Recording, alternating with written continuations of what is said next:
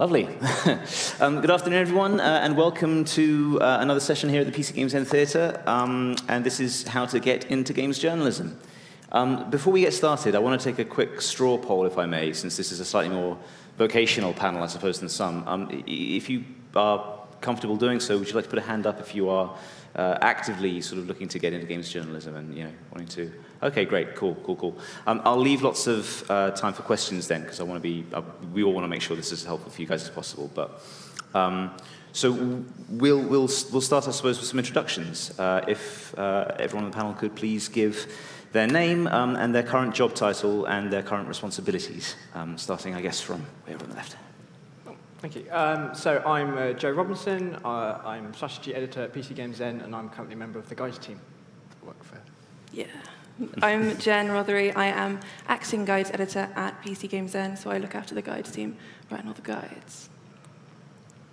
Hi, I'm Imogen Donovan. I work for GAMINGBible as the acting Snapchat editor, and I'm responsible for the Snapchat shows and the Snapchat stories that you see on the Discover panel. Cool. And my name is Richard Scott Jones. I'm the editor of PCGamesN. I've been hosting panels and stuff, so if you come along, and you may have seen me, but I haven't introduced myself until now, which is very rude, so hello. I think we'll start by asking each of us to give a brief recap of how we got into the games industry, because media industry rather, because we've all had very different routes in, and I think it sort of makes clear how many avenues there are to get a job or a bunch of commissions as a freelancer within games media. So, Imogen. Okay. So yeah, I think I was always very interested in games. Obviously, everyone here is going to be interested in games. And then I stumbled across a website called FemHype, who was like very focused on feminist critique of video games and video game culture. And I was reading their work, and I then messaged the creator of the site. I was like, oh, have you ever thought about maybe examining The Sims for their for the way that the characters are written? And they were like, well, you could write for us. And so I did, and it was like a volunteer position. I met lots of very lovely people. It was a really great place to get writing out there, get like a portfolio started. And then I started writing for my science and technology section and gaming section for my uni paper. And then after that, after uni, I started at Videogame in 2019 as the news writer. And then after that, I then joined GAMINGBible as journalist in late 2020. And then moved on to being acting Snapchat editor for the time being. Cool. Also different positions, a mix of experience. Yeah. Nice. Jen? Yeah, so my journey into games journalism was quite unusual, I think, because I was a couple of years ago, I was looking for a change in careers, and I saw a job ad for a staff writer position at PCGamesN in Bath, which is where I live. And I thought, writing about games, that sounds great. Like, I love games, I love writing, but I'd never written an article before, I'd never been published, anything like that. I was just complete noob. So I applied, and because I had no experience whatsoever, I kind of crafted a bespoke writing sample. I spent loads of time over it. I sent it around like all my friends and family to check, to see if it made sense. And then I sent it off. And I got an interview, which was amazing, with Rich here. Remember that? Yeah, I do. So at the interview, I quickly realized that I didn't know the first thing about what actually went into running a site and being part of a site and the kind of like behind-the-scenes editorial stuff. But I learned a lot, and I felt like it was a positive experience. But I didn't get the job for obvious reasons. I didn't know. I'd never done it before. So I had a good interview. I had a good writing sample. Eventually, they reached out to me and asked if I'd be interested in doing some temporary freelance work full-time from the office to help on the guides team with some CMS bits and pieces, which of course I said yes, because it's a dream come true. And so from there, I learned basically everything I needed to know about writing for a site, and they let me write things, which was very kind of them, eventually. And then, yeah, after my freelance period ended, shortly after they offered me a full-time staff writer position, which is amazing. So that was about 2 years ago. Since then, I've moved up to deputy guides editor and am now acting guides editor. So yeah, that's me.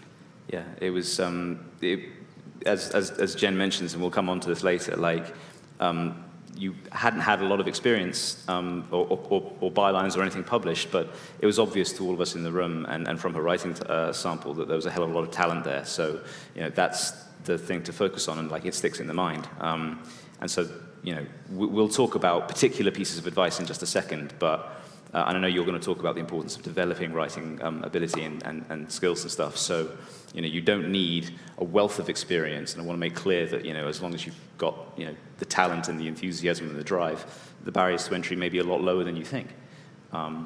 Joe. My career has been almost nomadic. I've been over a lot of places, but it started in 2008. I was at uni. I actually went and did multimedia journalism at university, not for any particular reason. I kind of had a vague idea coming out of sixth form that I wanted to tell stories and maybe be a bit more respectable with it, so I went into terms of journalism instead of being an author or anything, even though I've always wanted to write a book, I just never have. But about halfway through my three-year course, I realized that the most likely career waiting for me was going to be in local news, like local newspapers, local radio stations. And the thought made me want to cry, because it's actually quite boring. But I was in my room reading an issue of Games TM, the sadly defunct magazine from Imagine Publishing, who were based in Bournemouth as well, where I went to uni, and it occurred to me that someone got paid to make that magazine. And then from then on, I was like, I want to do that. And from then, I kind of hustled my way onto a freelance jobs board, despite the fact that I wasn't actually a games freelancer, but I got on there, lied about it, it was fantastic, and then got some gigs from there, and my career just kind of spiraled and developed from there. But I really threw myself into it because for my final year dissertation, I did it on games journalism and games media, which was a really fascinating way to immerse myself into the world quite quickly. And I talked to people from like GameSpot, from Games TM, loads of people just to kind of get that dissertation together. So that's kind of how I got started. Cool. And then my path in, I had sort of vague aspirations to join the games media, but had no real idea of how to do so and no pathway until I stumbled across a jobs board. I think it was called gamesjournalismjobs.com, or it's something very obvious. That's probably not exactly what it is. But similarly to Imogen, my path was through voluntary sites. So there are these jobs boards where you will find people who have set up blogs or small-scale sites at sort of the lower tiers of scale and traffic, where they may not feel they're able to offer paid positions. And I mean, I can talk a little bit about that path in and sort of red flags to look out for, because there's a lot of exploitation out there. But because it gave me my break, I can't really say don't do it under any circumstances. All I would say is just make sure that you're getting something out of it, and be prepared to walk away when you're not. Like, if they're not paying you, then you owe them nothing. But the reality is that after roughly a year, to be honest, of going to shows like this, I covered W.A.S.D as part of the site that I worked for. Within 3 months of starting, I was sent off to a press trip in London to interview Randy Varnell from Gearbox for the Battleborn UK press launch. And it's like, I found my head spinning at the time. I had no idea that just by advertising, like answering a job ad for an unpaid position, I could be, interviewing a chief creative officer of a major US developer publisher. So that was really interesting. I think I got lucky in hindsight, because the website that I refer to, which is now defunct and off the internet, was set up by a former section editor of a magazine. So he had loads of, he took himself seriously, he knew what he was doing, he had a bunch of good press contacts and was able to offer me a lot of opportunities. And that built up a good portfolio. I started applying with it when I wasn't interested in working for free anymore, and I couldn't see what more I was getting out of it. And there were a couple of sites that were advertising for vacancies. One of them was PCGamesN.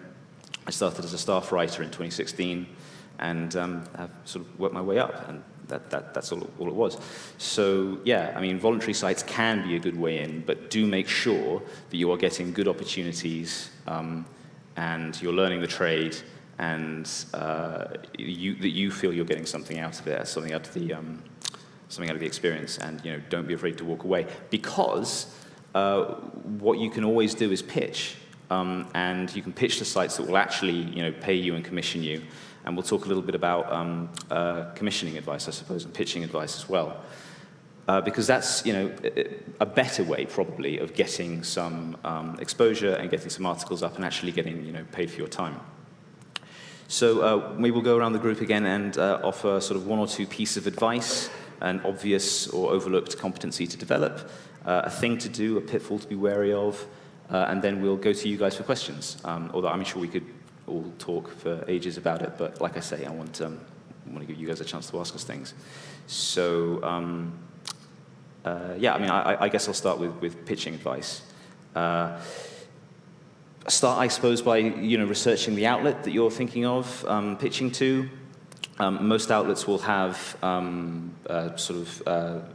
on PCGamesN have a How to Pitch Us guide, and we have an About Us sort of sitemap which tells you who's in charge of each section, who has commissioning powers, who to pitch to. Be very, very clear about what you're offering, and understand who to sort of offer it to. I prefer to have a sort of a clear hook set out in the sort of first paragraph, and then a couple of paragraphs underneath expanding on the concept. We prefer to receive them one at a time, and talk a little bit about why you are able to deliver on the idea. Talk about the intended audience for it, and then talk about if there are any sort of exigencies like an interview that you're going to search for, and then start the conversation with us that way. I'm rambling on long enough. Let's sort of bring in someone else on their pieces of advice. I think we were going to move from pitching advice on to, was it Jen, to talk about writing advice? Yeah, well, I also wanted to speak a little bit about pitching, because as a guides writer, guides editor, I think you should pitch guides, because it's pretty, there's so many opportunities to write guides. Editors are always looking for guides covering upcoming new content, the latest game, so you can kind of anticipate these, particularly if there is a game that you're really, really into, especially live service games like Fortnite or Final Fantasy or Genshin Impact or something like that. If you really know this game and you're aware that there's an update coming up that introduces like new characters, new quests, all that kind of thing, then you know everything that you need to know to write that guide for an outlet. So all you need to do is kind of put yourself forward as an expert, as someone who's clued up, and you can pitch in anticipation of new content or around new games that have come out that might be a little bit under the radar that kind of go viral. There's loads of opportunities there.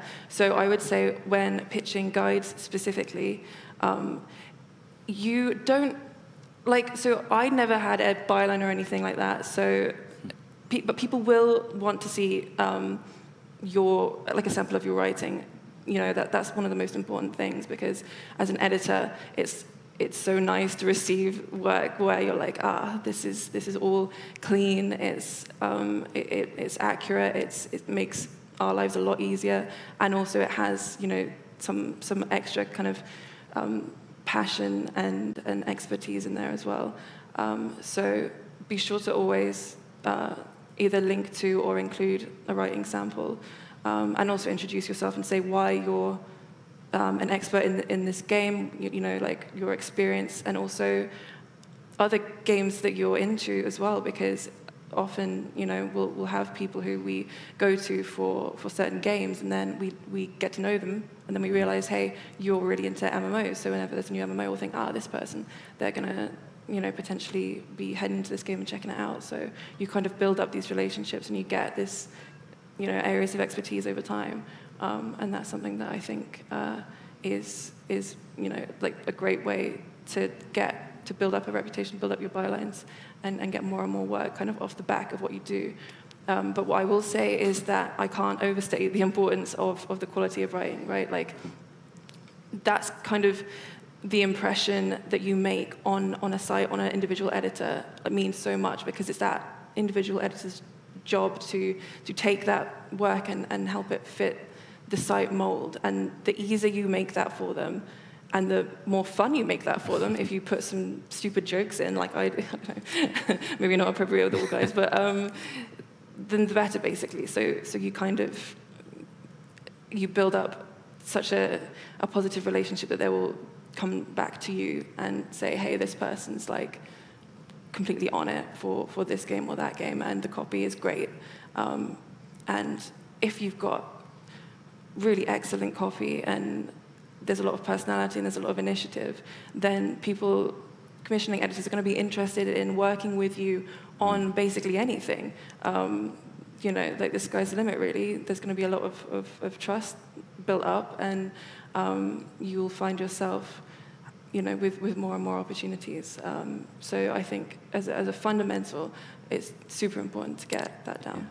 I think there are two fundamentals really to what we do that I think is common across all of us. Although I know, Imogen, you're going to talk a little bit about developing other skills, but writing is one and gaming knowledge is the other. And those are the two things that we can't really teach. I mean, you know, editors will help sort of polish up your writing and sort of maybe hopefully take it to the next level. But it's really, really difficult to, like, you know, obviously it goes without saying that, you know, we expect everyone who applies to be, you know, passionate, committed, long-time gamer who's going to know PC gaming in our case inside and out. And if you're not that, then it raises questions about like why you're looking to get into the business. But also it's something that we can't really catch you up on.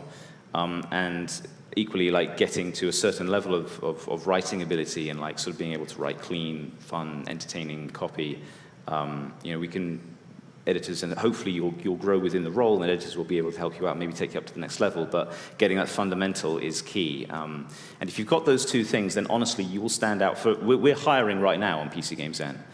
For well, we'll have a couple of entry-level roles coming up soon, and we're taking a look at all the applications, and you know, those two, and paying attention to the application and writing a tailored one. Just get those three things, and then like you'll stand out above probably 90% of candidates. It's true that it's a competitive job because it's fun, and like we do get a lot of applicants for every role, but the only thing I'd say is don't let that deter you, because it's an enjoyable job, we also get a lot of aspirational candidates. And so if you can hit those fundamentals, writing ability, gaming knowledge, and writing a tailored, don't scattergun, or writing a tailored application to each approach, you'll really put yourselves in a really good position, as you know, from my experience at least. But yes, Imogen, tell us a little bit about GAMINGBible's perspective on all of this and on sort of cultivating other skills. And yeah, for sure. Like Jen and yourself have talked about honing skills and you know, finding your niche. There's a lot of talk about finding niche in terms of like maybe it's JRPGs, maybe it's real-time strategy games.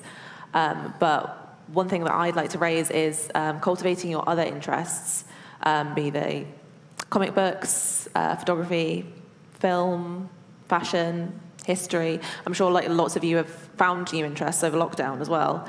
And I bring that up for like two reasons. Number one being that when someone's hiring, it's very rare that they're going to be doing a tick box exercise. Can this person do the job? Cracking, let's get them in. They want to know who you are. They want to know your interests. They want to know your passions, what makes you click. Are you going to gel with this team? And you find that sense of self from developing other interests. Like, absolutely, gaming can be your core interest. It can be the most important thing. However, if you are really passionate about cooking, or if you're really passionate about films, that will also shine through and make you much more personable in an interview, or much more personable even in your writing, which is like the second thing I want to raise about cultivating your interests, being that like those things will feed into your style, will feed into the personality that comes across when you write. And yeah, I know I said two, technically there's three things just to be aware of in terms of like pitfalls. If you're watching The Batman, or if you're watching Bridgerton, and you're thinking like, this is just like that, or you know, why don't we have a game about this? And you're thinking about what you could pitch to a site, or you could pitch to that site.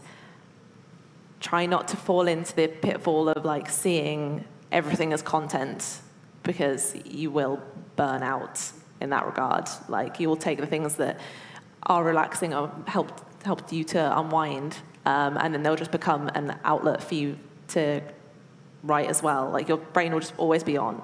And that applies to events like these as well. Like, come here, have a nice time first, and then collect people's cards and emails afterwards. Like, really still make this fun, still make this like a nice thing for you to do, and still gain a lot of enjoyment out of it. Like, it's a very competitive field. There's a lot of honing your skills that happens over, several years, and like really understanding the landscape, but still have fun. Yeah, absolutely. Joe, I know you're going to talk a little bit about sort of relationships and networking and things. Yeah. What's your big advice? Yeah, so I was in the kind of fortunate position where I was close to London. I could attend the London event scene quite regularly back in the before times when it was kind of more of an established thing. I would say that I kind of built my career on that period of my freelance life, where I was able to go to events, meet other games journalists, but also PRs. One thing Jen did point out when we were discussing kind of talking points is that relationships and building and those relationships and networking, it won't make you better at your job. It won't like teach you to write better, but it will open up opportunities for you to get your work in front of people so that you can get that feedback, so that you can find your niche or find an outlet for whatever it is you want to try and specialize in. So obviously, the nature of events, specifically in networking, is changing slightly now that we're coming out of this pandemic period. There's been a great reception to W.A.S.D and events like this one, so hopefully big groupings like this can continue, and you can meet people at places like this, make contacts, cultivate opinions and skills, and just kind of talk with your peers, like just being able to talk to other aspiring games writers and existing games writers and commissioning editors as well. It can't be undervalued.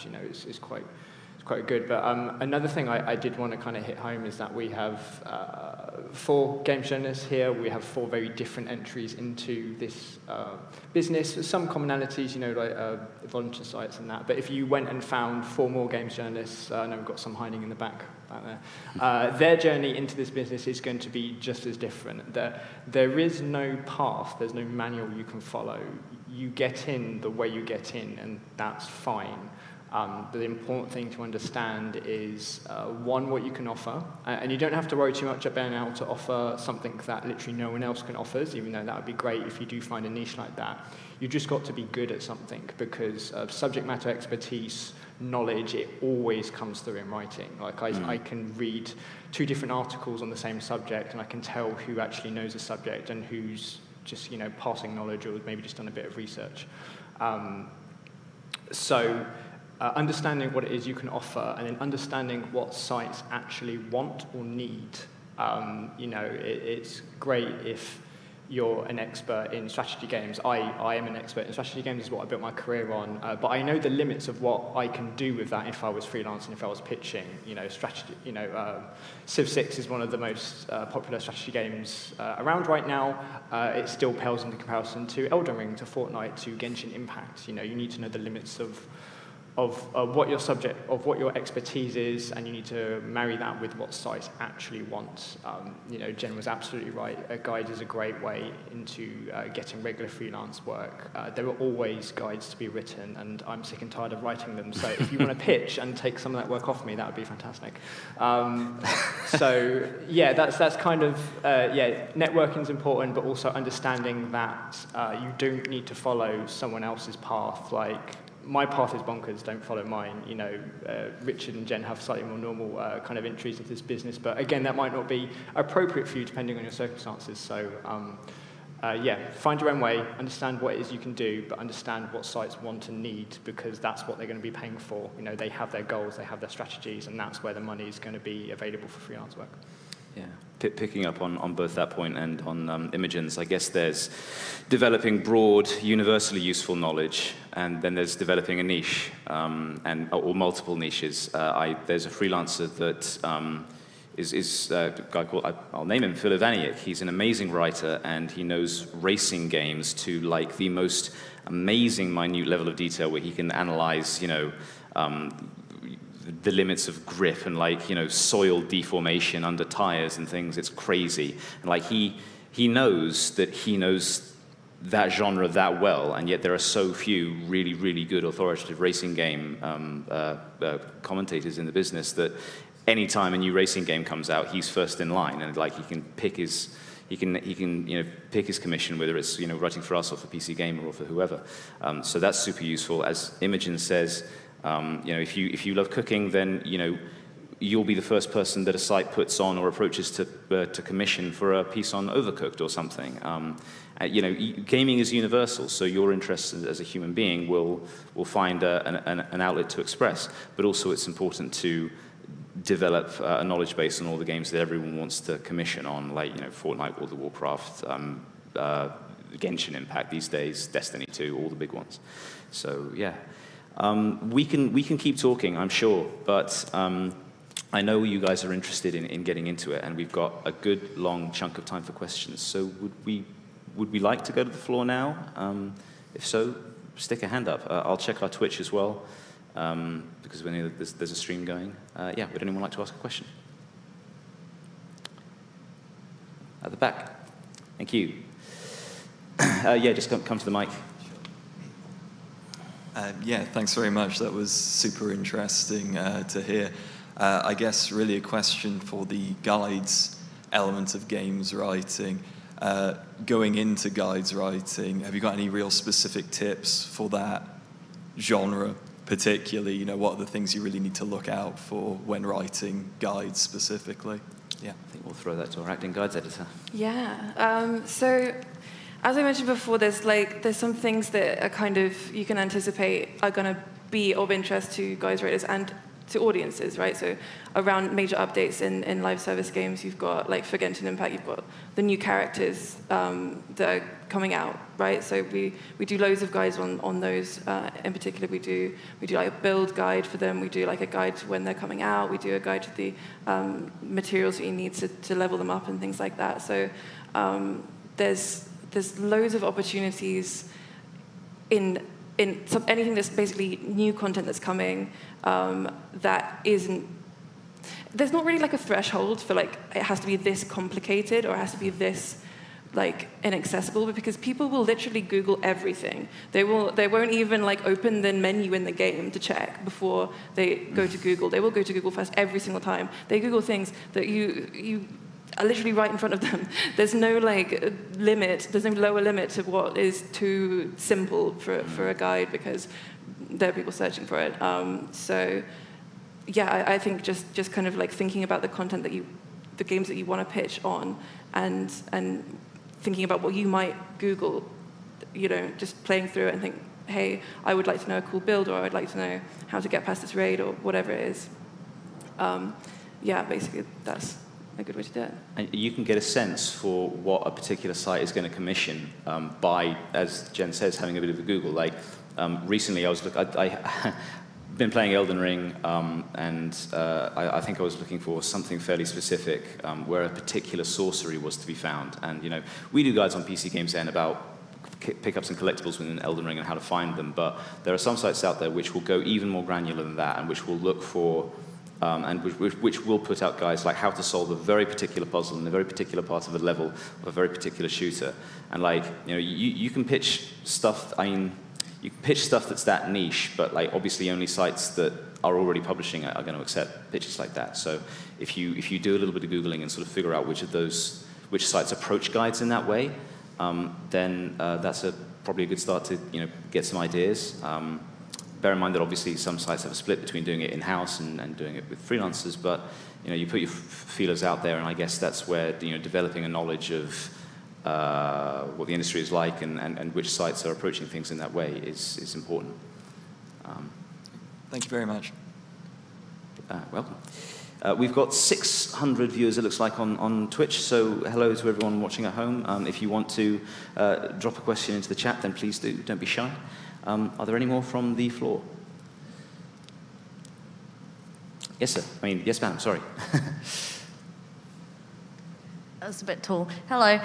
I've been freelancing in journalism for like 6 years, on and off, and I'm trying to get into games journalism as like a staff writer.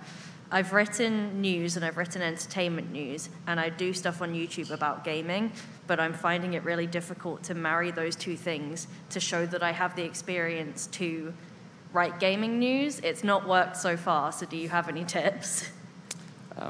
Tips on how to demonstrate you have the expertise for writing on games? Yeah, that I know games and I know how to write news, and like just because I haven't done those two things together yet doesn't mean I can't. Okay, well, I'm surprised to hear that you're struggling to demonstrate that. I mean, like I say, we'll have a couple of staff writer level vacancies coming up on PCGamesN within the next month. Maybe if you want to hit me up afterwards and talk a little bit about it, maybe swap info, that'd be great, and like I'd welcome an application. In terms of demonstrating it more broadly, I mean, for me, it would be enough to have a breakdown of your experience in games on your cover letter or something. If you were to say, you know, I've been playing games for 20 years, these are my favorites, I know them inside and out, you know, that would be enough for me. I guess if you're struggling to find like places to publish games writing and sort of point to some clippings, you know, if you can't find an outlet to sort of publish that stuff and get a byline, it's really okay, for me at least, when I'm looking for applicants, to sort of start a blog and just put some articles up and say, you know, look, this is something I've already written. Doesn't matter it's not published elsewhere. This is me showing that, you know, I understand the layout of a news piece, the news pyramid and all of that. I know how to format things. I know a little bit about SEO and sort of grabbing Google's stuff. And, you know, here's some added value that I'm putting into this news story based on my experience, you know, linking things in. Yeah, I mean, I'd be happy to sort of see that on, you know, an independent blog, or, you know, just talk about it in your cover letter and things. I don't know, is that helpful? Any other thoughts on that? Yeah, I mean, I feel like if you were to write like just like a writing sample of a piece of gaming news and send that with an application or prospective application to an outlet, then that's a really good way of demonstrating essentially what you would be passing on to the editor were you to get the job. And I think it can be, I know it's difficult and it can be quite disheartening making lots of applications and not being successful, but I think you only need to be successful once and then you've done it, right? So there's a lot of perseverance involved in that. But it really is a case of like the right opportunity coming along at the right time, and you can do lots of things to make sure that you're in the right position to make the most of these opportunities that you come across, whether that's through doing lots of research or self-publishing things or networking as well, you know, making sure people know who you are and getting advice from people who you might be working with in the future. I mean, so for me personally, like I would always be happy to speak to anyone who was interested in pitching or might be applying to a job. You know, you can DM me on Twitter or something, and I'd be happy to like talk through any application anyone's thinking of making or a pitch that anyone's thinking of making, because I think that can be one of the biggest barriers between like freelancing and staff roles is knowing the internal workings of a site and what exactly goes on, and that's something you can only really learn from having it explained to you. So yeah. I'm going to rather shamelessly jump in on that to say that our staff writer starting salaries at PCGamesN are £22,000, which, as far as I know, to the best of our knowledge, we have not perfect visibility on what other sites pay, but we are as confident and hopeful as we can be that that's pretty good. So I'd like to, you know, anyone who's interested in getting a start, please, I want to hear from you.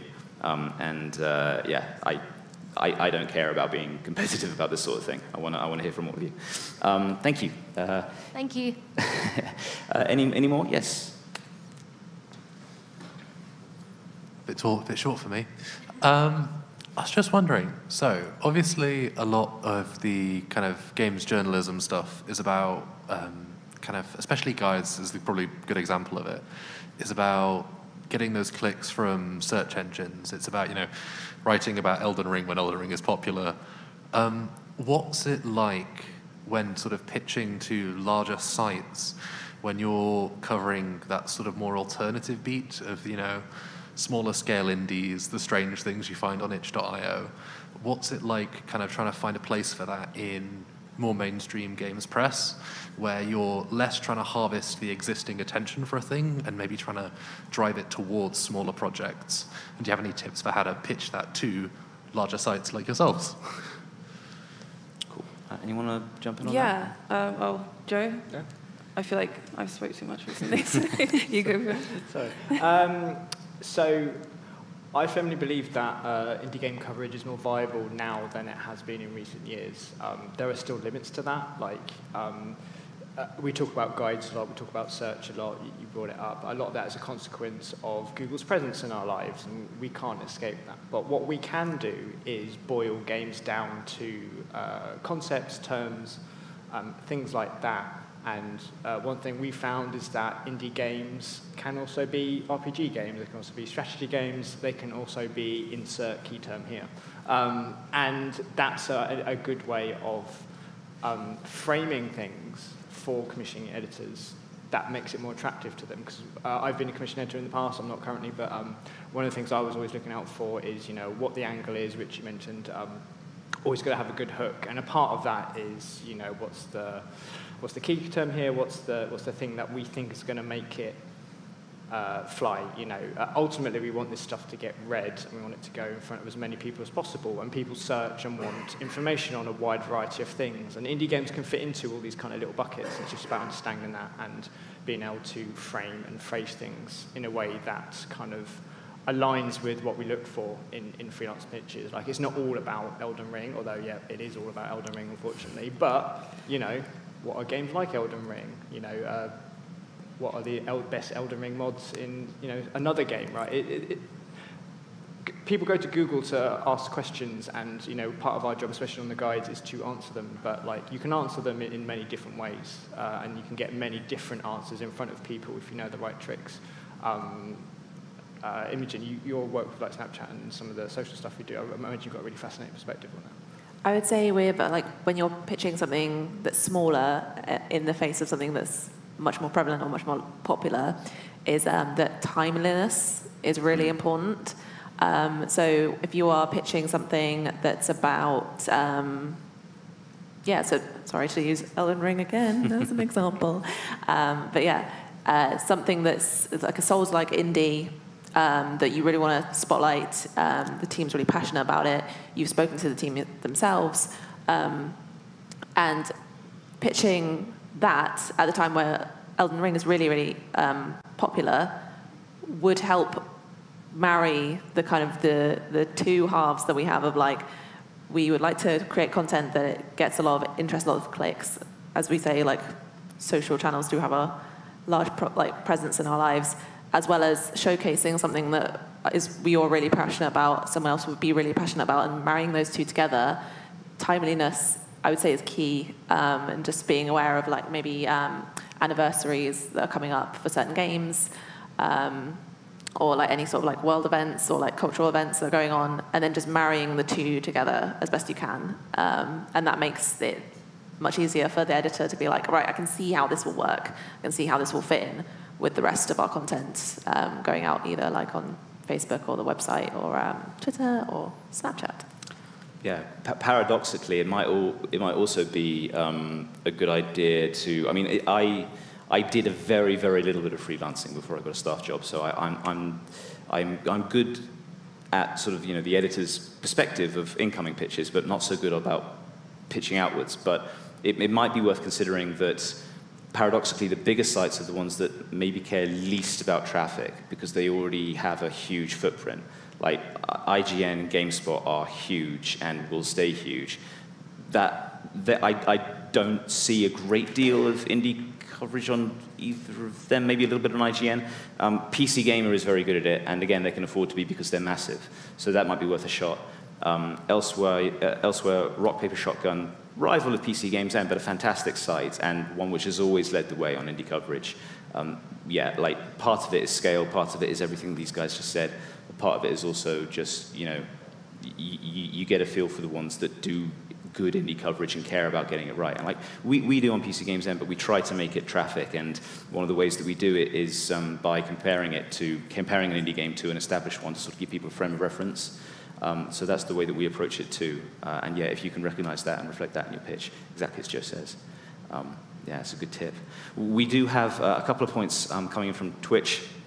One of our writers, Ian Boudreau, echoed by the editor of The Loadout, one of our sister sites, Jess Wells. They say it can be discouraging as a freelancer, picking up on what Jen says, to be when you don't hear back from editors from pitches, but keep going. Like we do all care about finding good talent and publishing it and getting people into the industry and finding new voices.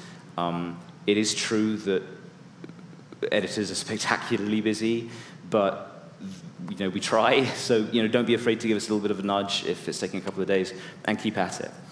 Perseverance, I suppose. Any more questions? I think we can maybe take one or two more. Yes, Sarah at the back. I was thinking, when it comes to writing, we say how important it is to know how to write properly. What other skills would be useful in journalism, with like video editing, video creation? Would that be something to consider as well? To a degree. I mean, it depends on the site and its specialisms. And I think, Imogen, you'd be good to talk about this because GamingBible publishes on a huge range of platforms. If you weren't around yesterday, Imogen and her colleague Dean did a great talk on the future of games media, which was food for thought from someone who comes from a site that isn't active on those platforms quite so much. But you can catch up on all of that when we publish the VODs of all of W.A.S.D if you missed it. But yes, Imogen. I'd say that like honing those sorts of skills, such as like video editing, is very, very useful because it gives you something else that you can contribute to the team. So absolutely, you would, if you were honing your skills in journalism and you applied for a journalist role, you get the journalist role, and then you'll say, oh, I can actually help out with this particular, I don't know, guides video on this is how to get, I don't play Genshin Impact, but like something in Genshin Impact. Yeah, you become a much more like attractive and like much more valuable like kind of candidate in the pool of like a very large pool of people. And I would say that like as video content becomes much more kind of prescient, much more prevalent in how we talk about games and how we communicate our love for games, and like through trailers, Sony State of Play is just constant trailers, which all just get everybody very, very excited about the games that are coming out. Being able to take those and having the skills just in your back pocket already becomes something that's very like attractive to like someone who's hiring, because they kind of get a 2-for-1 sort of situ. So yeah, like you say, video editing is a really good idea to get into, and really hone your skills on that side. Yeah, I would say definitely keep doing that. Not every site will value it, but plenty will. Lots of sites have been making the pivot to video and all of that, and lots of sites value it a lot. So it'll stand you in good stead for sure, but there are some sites which aren't quite as active on video. It's just something to bear in mind, I guess. Thank you. I think we'll probably have to wrap it there. Sorry if there were any more questions, but I'm not on the next panel, so come and grab me or waylay me, and anyone else. We're happy to talk to all of you. I'm just going to check the schedule for the next one. You remember what it was, Joe? 5 o'clock? No. That's embarrassing. I had it. It's a surprise. Yeah. Here we go. Yes, safe spaces in the physical age, how communities are navigating from digital to physical spaces again, as we've all seen.